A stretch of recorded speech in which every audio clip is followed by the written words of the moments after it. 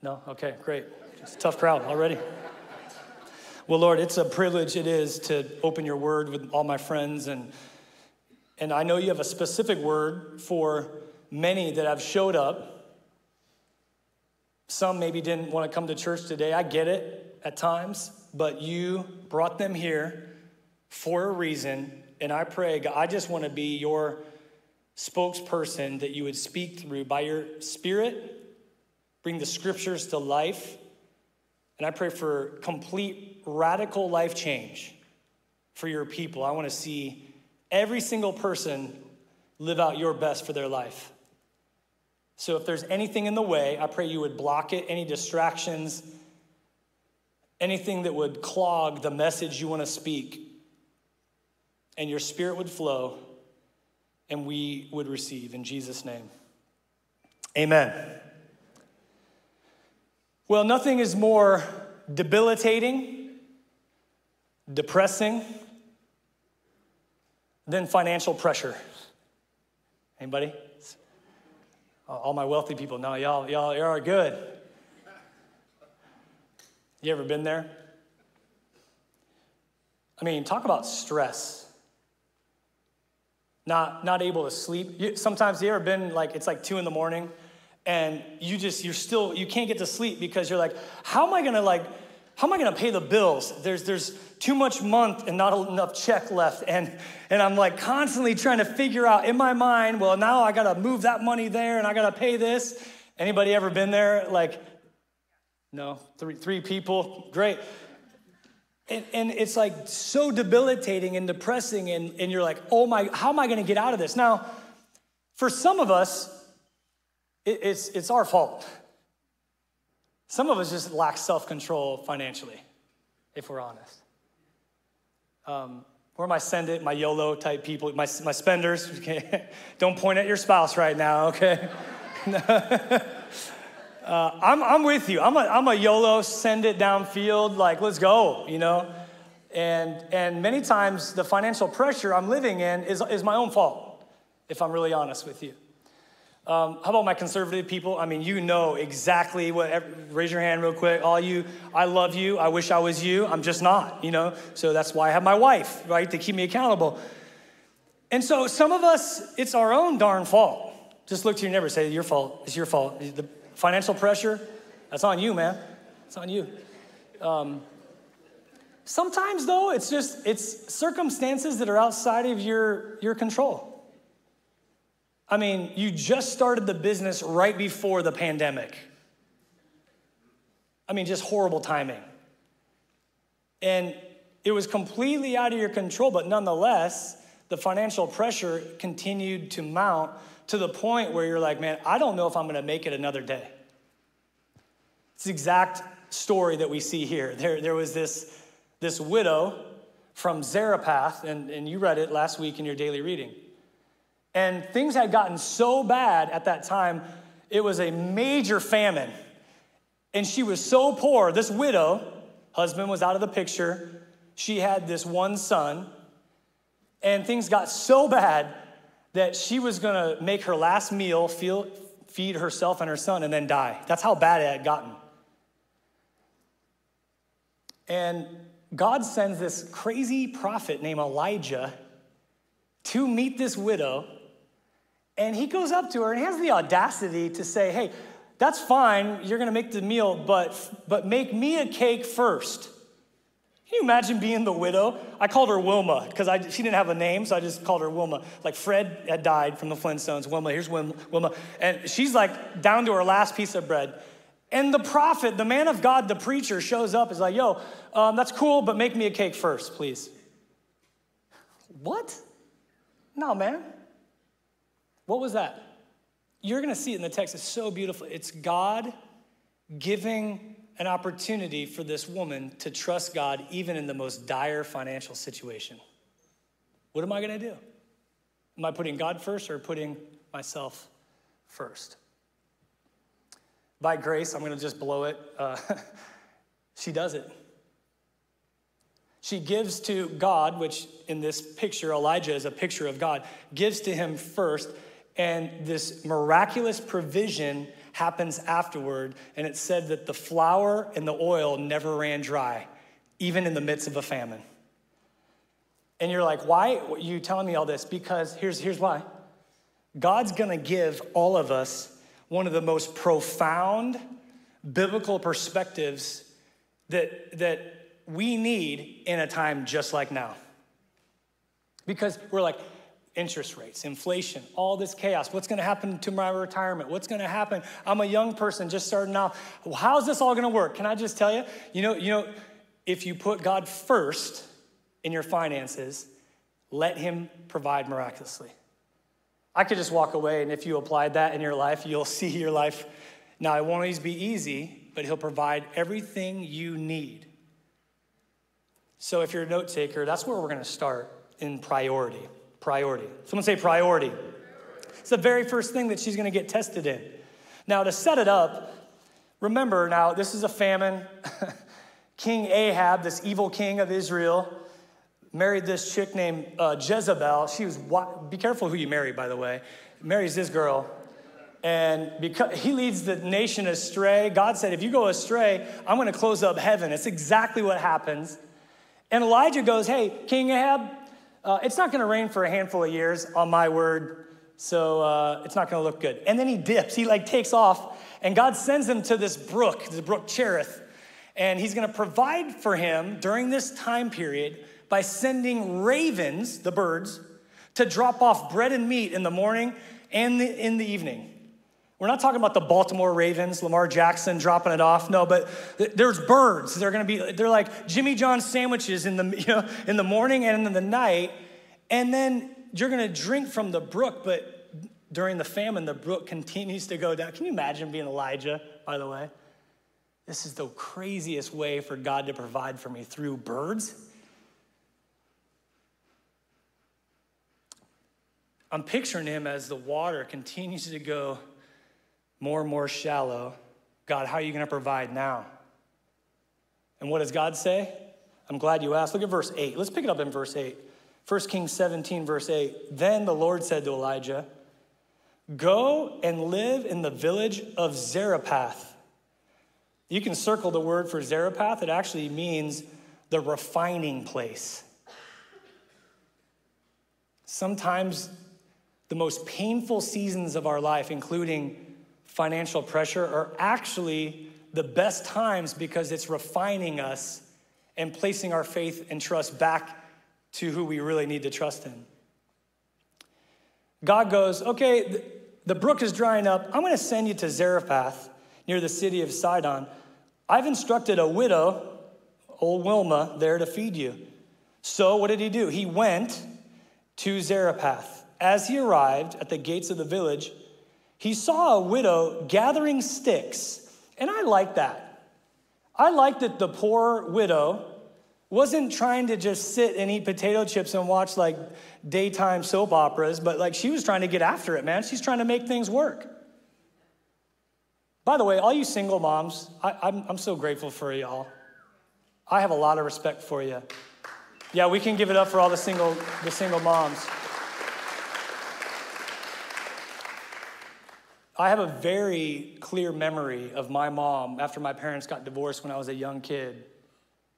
I remember going into her closet and she had nothing in the closet. I remember she was working full-time and going to school trying to take care of my older brother and I. I remember her frying up Spam and how many know about the Spam deal? I'm not talking computer Spam. I'm talking about like the meat in a can for like 100 years and all of a sudden it's fine. You just fry it up, throw a little mac and cheese. That was our dinner for a while. Thank God. My mom easily could have just been, she's like, know what? I don't care. Somehow I'm going to provide for my kids. She worked her tail off, gathering sticks, and asked her, would you please bring me a little water in a cup? Side note real quick, can we commit as a church to just have manners? Notice what the prophet says.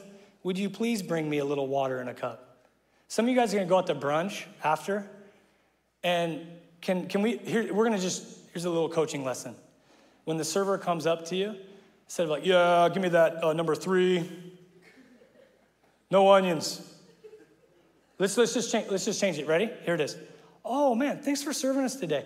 Can you please grab me the number 3? And even like the high maintenance order people like me, like, could you please bring me the omelet, number 3 omelet, and let's go crispy hash browns and crisp bacon, and no onions on that, please.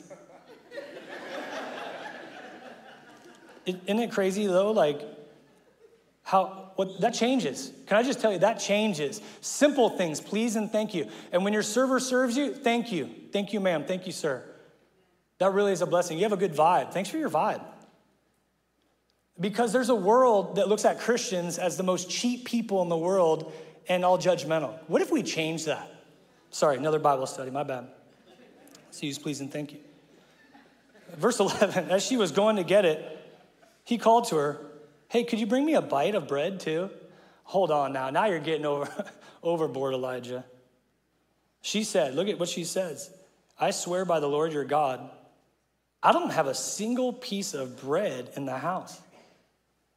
I have only. It's interesting. She says, I don't have. Do you see that lack? I don't have. I have only a handful of flour left in the jar and a little cooking oil in the bottom of the jug. I was just gathering a few sticks to cook this last meal. That's how desperate she got.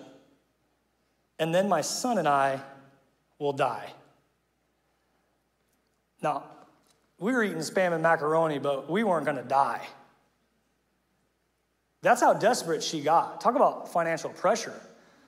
Talk about overwhelmed. And the preacher has the audacity to say, bring me something first. Let me just say this real quick. Please hear me. God doesn't need your money. Love Church doesn't need your money. What God is doing in this case right here, he is showing this poor widow how God can show up miraculously if she'll take a step of trust and give to God first. And so she, just like all of us in here, we have the opportunity. What am I going to do with everything that God's entrusted to me? Are we going to make him a priority in our life and trust him in this area? Every one of us, free will. So look at the very next verse. It's exactly what he says.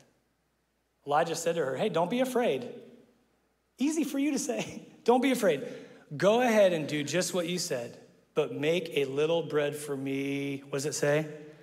First. Make a little bread for me first. Don't be afraid.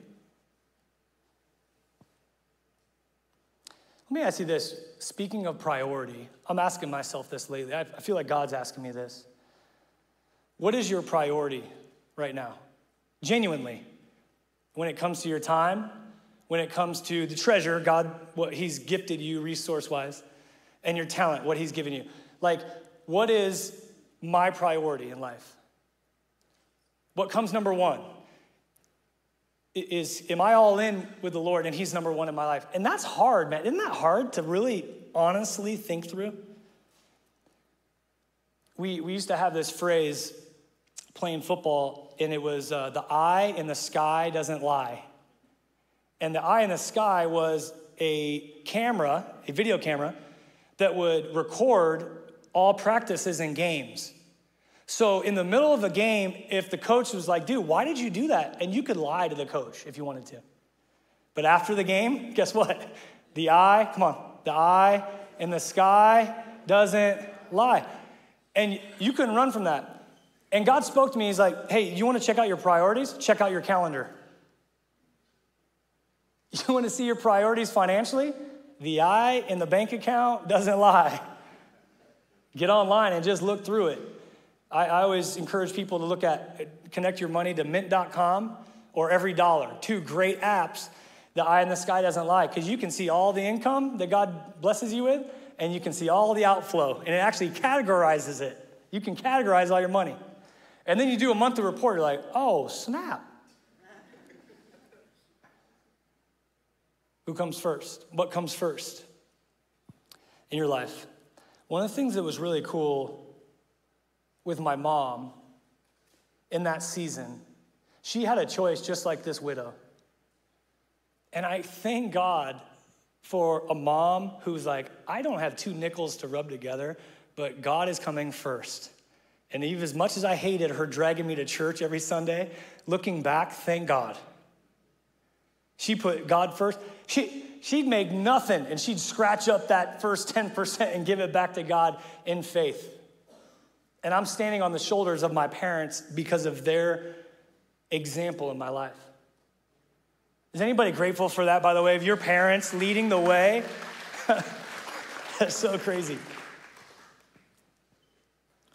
Matthew 6:33 is such a powerful passage. Jesus addresses this whole idea of priority. And there were people that were talking about, man, they're worrying. Anybody worrying in this season? And the worry was like, what am I going to wear? Like, how am I going to pay the mortgage? Like, what am I going to eat? And there was all these people worried. And Jesus said in Matthew 6:33, one of my favorite verses, he said, but seek what? Seek first the kingdom of God and his righteousness, and then everything else will be added to you. What is that? It's a shift. So here's the practicality. Who do you pay first when you get a paycheck? Your mortgage company? Starbucks? Who do I pay? What it is, it's a matter of priority. He says, you could be tripping about all these other things, but you put God first, something changes. I got challenged by a pastor probably 25 years ago on this. And I thought what many of you are thinking of right now. Oh, the church is out just for my money and this big paid for the big building and pastor's new shoes, It's like, I ain't paying anything, right? So I was thinking that, and he was given this message. And I happened to be in this season of my life where I was playing pro football for the Dolphins. It was my childhood dream. And I actually was making money. I went from spam and macaroni to actually making some decent money. Now, comparatively, it wasn't all that big. I had this guy, my locker mate next to me. He was one of the best players in the NFL. And one day he goes, hey, you want to see my paycheck? It's like, who does that, dude? Like, I'm a peon rookie. What are you doing here? He's like, let's compare our paychecks. I was like, oh. So I took mine out, and I was like, yeah, dude, I'm loaded. $11,000 for 2 weeks of work? Yeah. And he took out his, and he's like, it was $250,000. It's like, oh. And it was so interesting because God's speaking this message of the first fruits, the first 10% of the income. And I'm like, I ain't giving that. No way. That's way too much money. And God says, no, man, I'm going to test you right here. What do you really trust in? Do you trust in your own abilities, or do you trust in me? And that was 25 years ago. And so at the church, they had this thing called auto pay. It was like all new. Now everybody has auto pay. I'm like, I'm putting that thing on auto pay, and let's just see what happens. And can I just tell you, for 25 years, I'm just telling you this to be honest, all I've done is just taken God at his word. Putting him first in your finances and see what happens.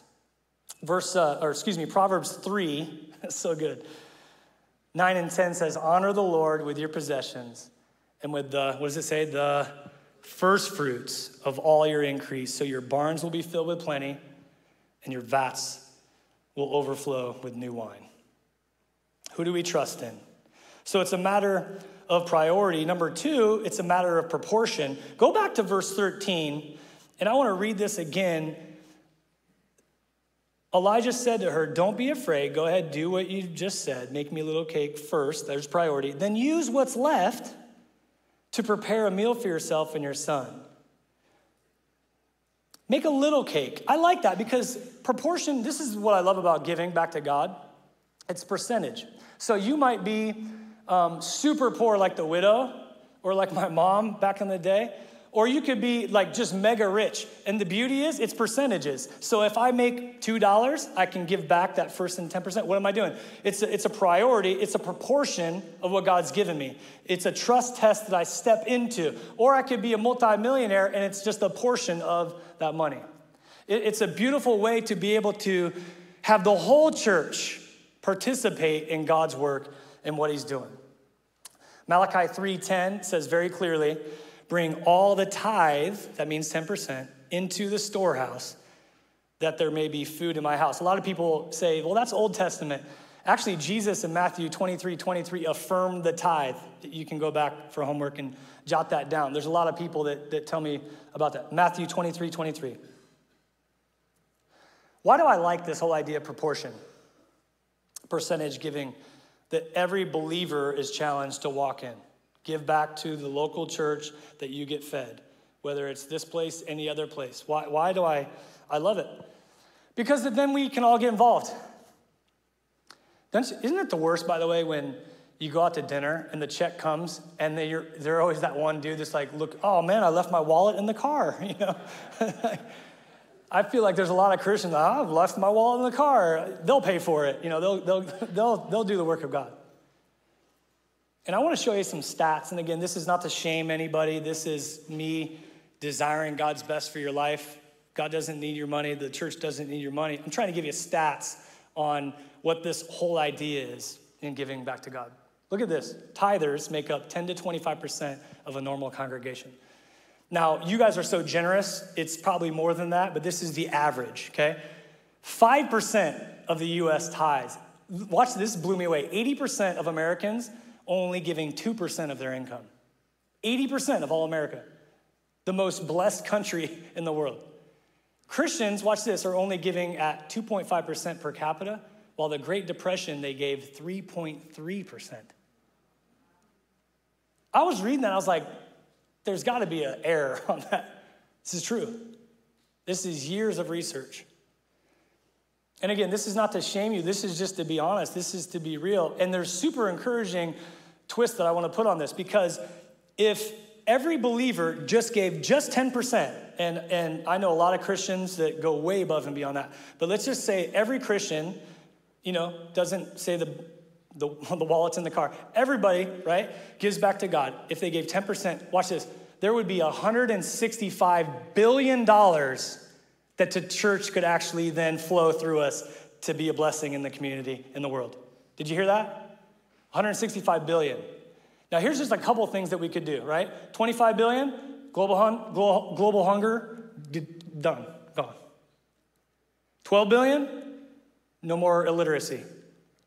15 billion, water and sanitation, clear that up. And this hit me, look at that, where 1 billion people on the planet live on less than $1 a day. 1 billion, we could do all the overseas mission work. And this will trip you out. Look at that last one. 100 and 110 billion. Oh, that would just be leftover for us to continue to do the work that God's called us to do. Can you imagine if we just did what God asked us to do? I mean, this is mind-boggling what could happen if the church literally just did what he asked us to do. And we all have the choice. And that's the choice that God's given this poor widow at this moment. Trust yourself and live in this place of poverty and just, I have no hope. Or take a step of faith and give to God, what? First. It's a little over cake. Yeah, do what you want to do, but just give me a little bit first. And then you're going to see what happens. And number 3 is the promise. This is so beautiful. Watch this. Verse 14. For this is what the Lord, the God of Israel, says. There will always be flour and olive oil left in your container until the time when the Lord sends rain and the crops grow again. You know, can I just tell you, really honest with you? Thank God for my mom who I just picture her just like this widow. My mom just trusted God through that season until the new season came where God provided in crazy ways for my parents. So she did, as Elijah said, and she and Elijah and her family continued to eat for many days. There was always enough. This is so crazy because earlier she's like, I have only a little. And now she trusts God in this test. And now what does it say? There was always enough flour and olive oil left in the containers, just as the Lord had promised.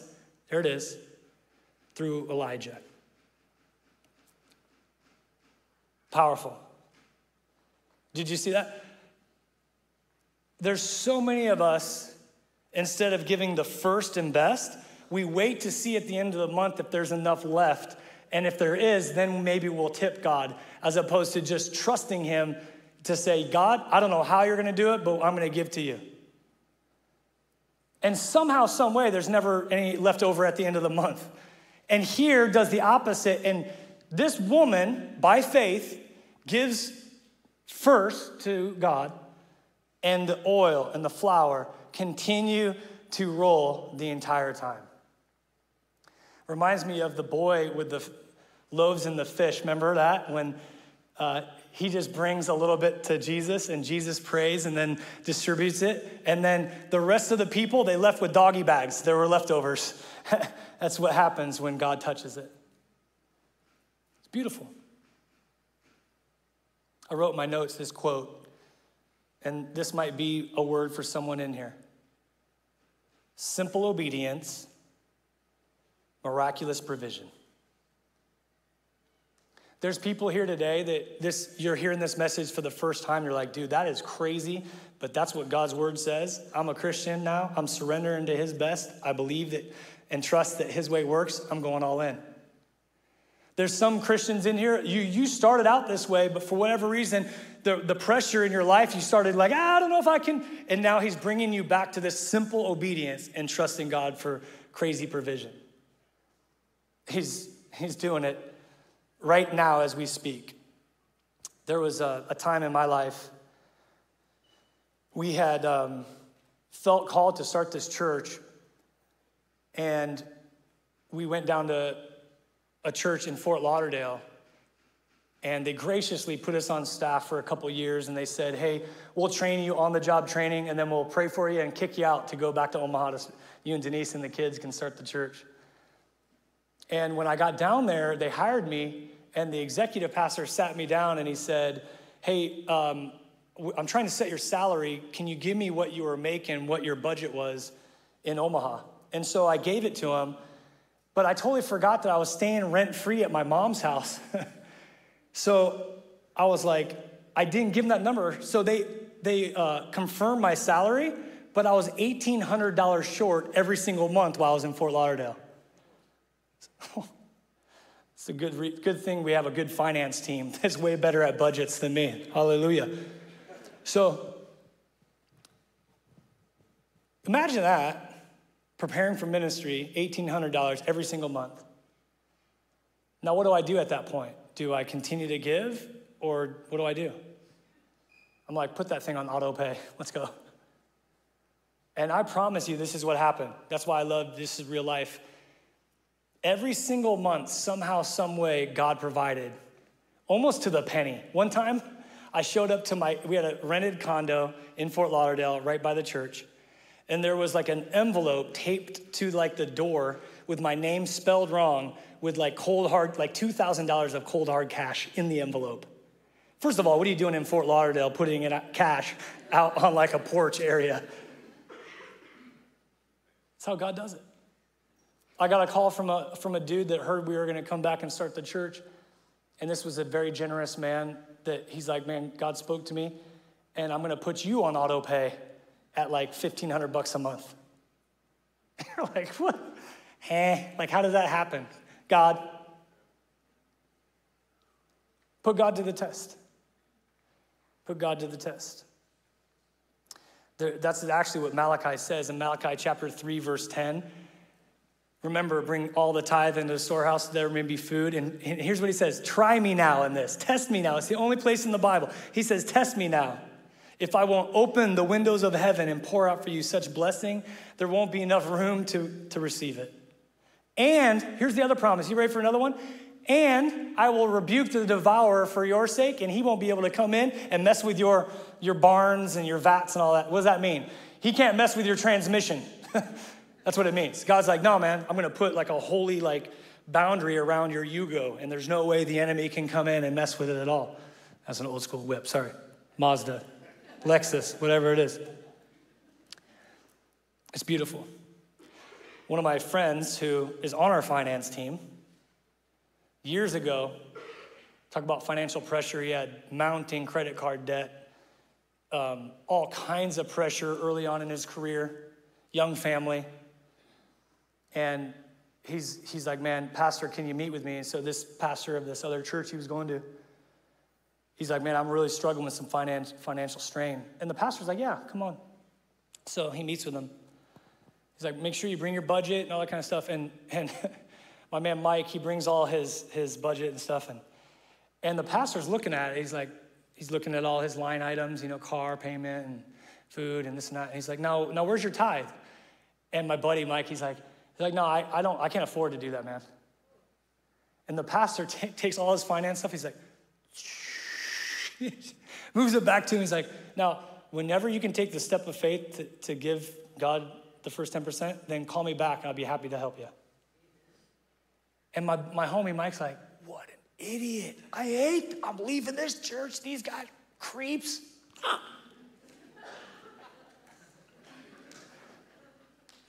And the Holy Spirit pings him. Ping. Maybe there is something about that whole scripture and God thing. Goes home with his wife, and he can tell you the whole story because he literally leads all of our finances. His name's Mike Matlock.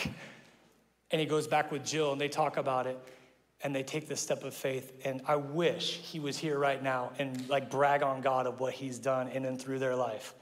It would blow you away. What is that? It's faith. It's trust in God's word. It's walking in faith and saying, God, whatever you want to do.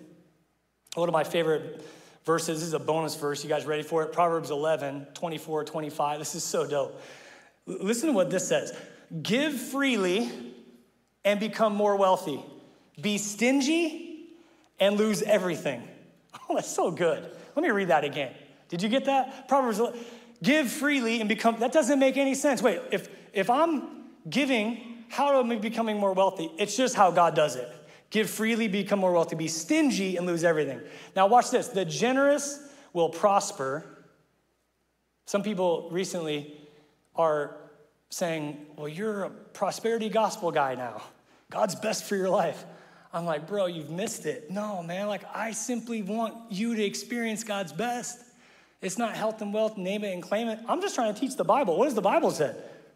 The generous will. I'm just telling you what the Bible says. Those who refresh others will themselves be refreshed. How many, when you give, isn't that the greatest feeling, by the way? Not just giving to God, but giving to others. I'm just looking at Bob right here. Bob always, every now and again, Bob and Kathy, they'll just bring heavenly waffles. Talk about it's like the ravens dropping, the bread up. It's like the heavenly waffles from heaven. Sometimes they'll be like, man, just keep up the great work. Here's some heavenly waffles for you.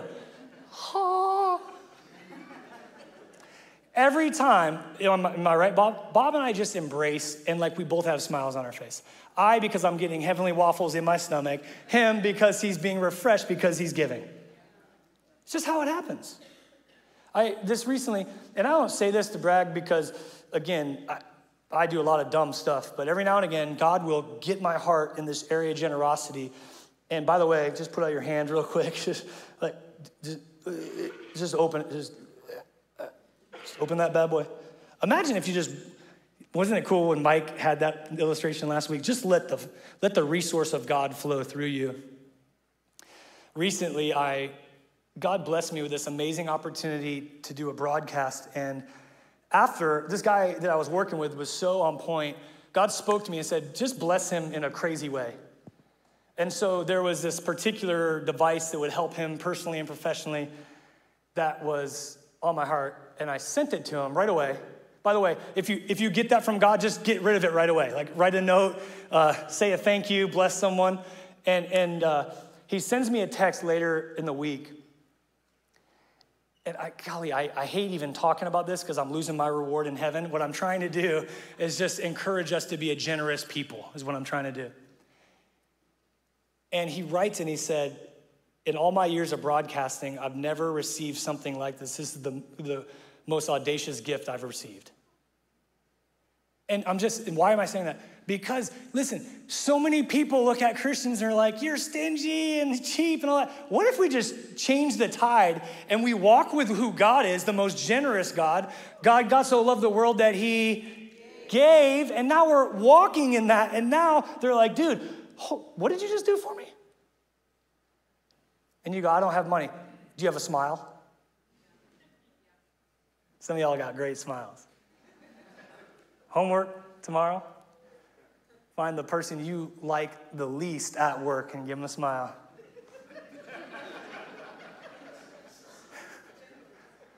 Make it authentic, okay?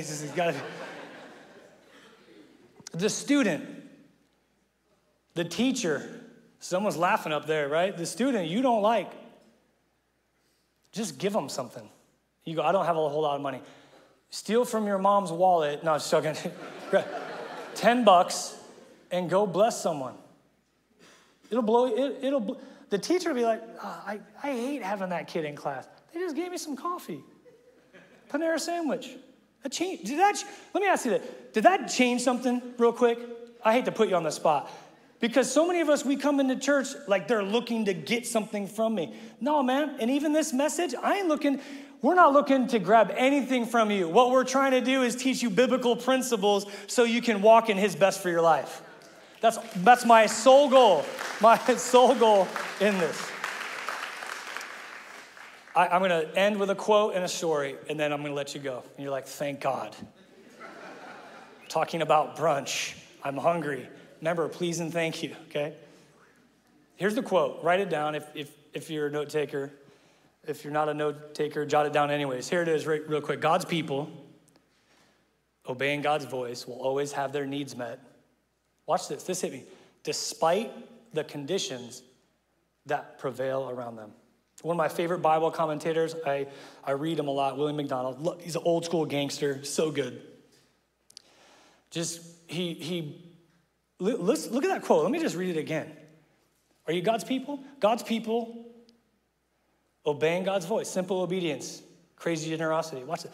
Simple obedience, obeying God's voice. You'll always have your needs met. Maybe not your greeds, maybe not your wants. You'll have your needs met despite the conditions that prevail around them.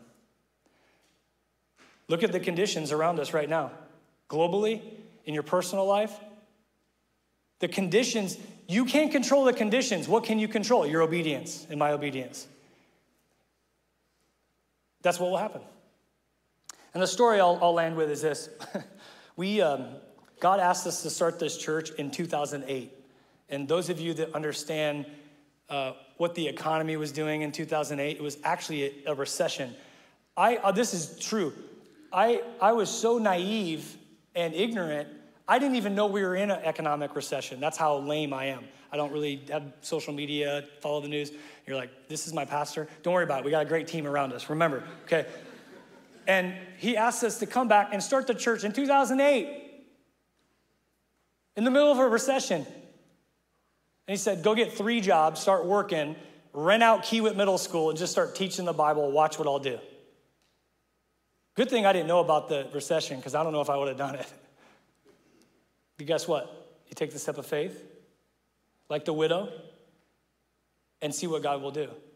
And he began growing the church.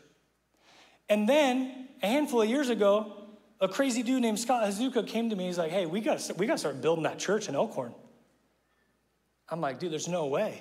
He's like, we're doing it. I was like, amen. I love men of faith around me. And we needed to raise $5 million in 2 years with a small little congregation.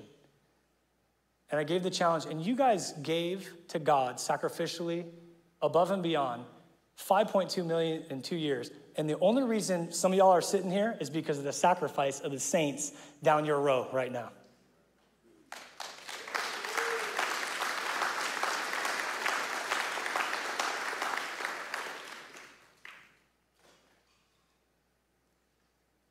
Where are you at? Priority, proportion, promise. Young people, hear me now.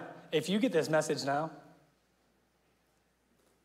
the 20 grand you're making right now as a college student, and you're tithing that 2K, when you start making 200 grand and 2 million a year, it's already in your flow. It's not a deal. You trust God. In fact, that 10% becomes your bottom. And you grow, and God trusts you with more, and now you're a conduit of resource to reach many. Old people, it's never too late. You've been struggling your whole life financially. Guess what? Today is a new day. No headlocks, opportunity. Amen? Thank you, Lord, for this church. Thank you for your faithfulness, your provision. Unbelievable what you've done. And I pray for all my friends tuning in online, living in extreme poverty. I pray you would just embrace them now. I pray they'd be walking with joy, a smile on their face. And no matter how much you delegate to them, I pray they would trust you with the first fruits. The multi-gazillionaire here, I pray they would just trust you and know that you're the one who has delegated such resource. And all of us in between, we want to walk in obedience and trust you. No more financial pressure, but your provision. We trust you now. Have your way. In Jesus' name. Before I say amen, I want to just land the plane. I want to pray for anybody here. I've never made this step of faith to give back to God, and this is my day. I've known about this, and I've stiff-armed God. I've tried to carry this on my own. I want to pray for you now that there just be a release. Some of you that you were down this track for a while, and you've just, for whatever reason, got distracted, you went away from it. I want to pray for you as well. So Lord, again, all of us, we pray today would be the day we trust you in a whole new way, just like the widow, and you'll provide all we need. In Jesus' name. There's also some people here that, as we conclude, I just want to give an opportunity, not just to put God first in your finances, but putting God first in your entire life. All in, full surrender. That was my opportunity in 1997. I was just cut by the New York Jets. I had hit a really low point in my life. Began smoking weed, dealing weed. I got a job speaking of a sandwich store, I got a job at a sandwich store. I was on the way to a drug deal and a sandwich delivery, and God just radically changed my life. He came into my car, he's like, Todd, is this what you really want in life? You can continue down that road, but my hands are gonna be off. Incarceration, disease, unplanned pregnancy, or you can just surrender your life to me, go all in, put me first, and watch what I do in your life. It's 1997, folks, the end of that year. A couple weeks later, signed with the New England Patriots, a guy named Kurt Warner, and I went to NFL Europe, room together. He trained me on what it is to be a biblical believer. I'm going to talk more about that next week. The power of a mentor. Everything's changed. God's word works, man. And if you need to repent, you need to turn to Christ, today's the day. Let's stand together, and if you don't have to go anywhere, I would challenge you as a Christian, just pray for someone in here. Someone in here today needs to just say, no more, man, I'm following him. I'm done doing my own thing, driving the car of my own life, white knuckling it through life. I want to release, let God drive. Maybe I'll hop in the back and let him do his thing. The Bible says God's perfect, he's holy. All of us have blown it. It's called sin. But God, because he loves us so much, he didn't want to stay separated from us for all eternity. He left heaven, came down to this planet, lived the perfect life that none of us could. Jesus Christ, 33 years of perfection. They pinned him to that cross. He took the sin of mankind upon himself. They buried him in that tomb. 3 days later, he rose from the grave. And now he sends his spirit out throughout the entire world, knocking on the human heart, saying, I've already paid the penalty. Come to me. I want to forgive you. I want relationship with you, both now and on into eternity. That's the gospel.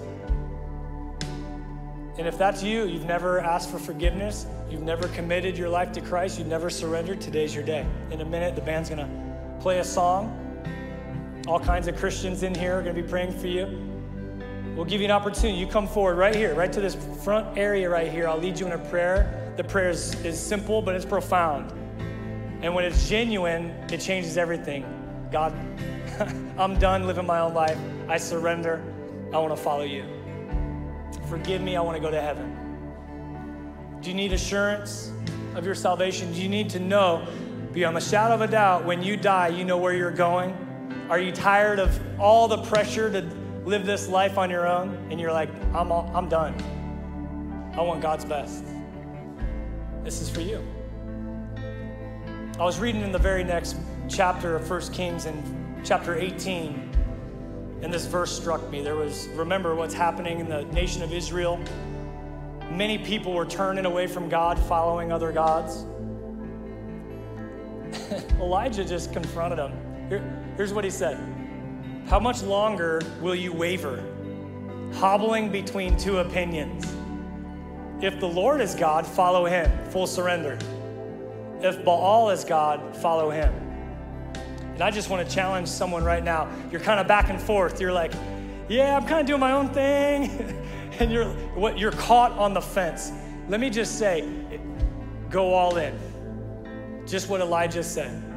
If the Lord is God, surrender, follow him. Amen? That's the challenge.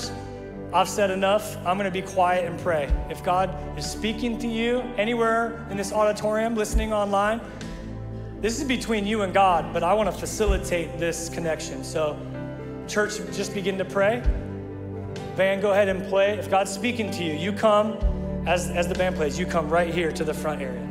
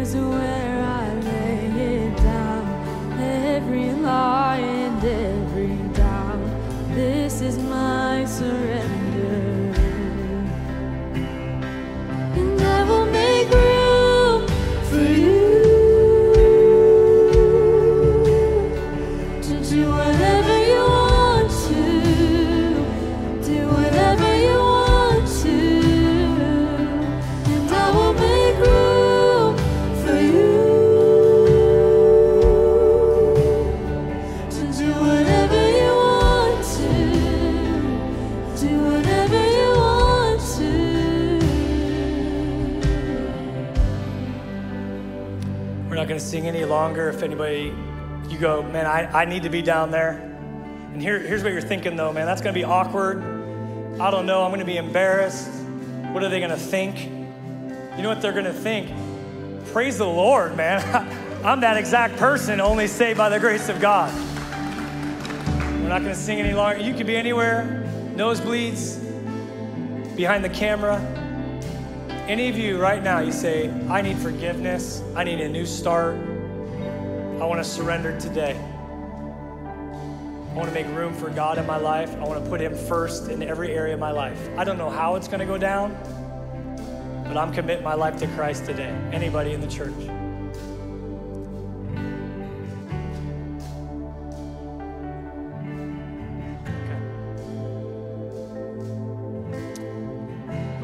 This maybe there's someone online. I wish I could see on the other side and be like, see a hand. But let's just, church, can we just pray by faith and just trust that there's engagement. God's speaking through a camera right now. If you're ready, you can pray this prayer. Say, Lord God, I open up my heart. I invite you inside to be my God, to be my Savior, to be my friend. Forgive me of all my sin, wash me clean. I've decided today in India, in Africa, in Iowa, in Florida, in DC, in California, in Colombia, decided today to follow you, Jesus, from this day forward. I'm yours. I'm all in. Fill me with your Spirit and lead me in a life of love for your glory and to help a ton of people. In Jesus' name, amen. Amen. God bless you guys.